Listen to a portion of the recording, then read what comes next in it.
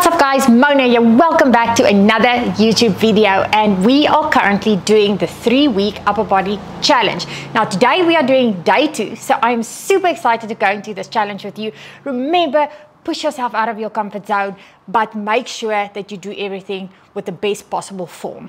Guys, remember, if there's some sort of equipment that you don't have, for example, if you don't have a barbell, you can do it with dumbbells. If you don't have dumbbells, you can do it with barbells. At the end of the day, just do it with the equipment that you have available, because you can still train those muscle groups even if you don't have that exact equipment available. And if you don't know what to substitute for, please comment below. I'll love to help you out. But guys, without further ado, let's go into today's workout.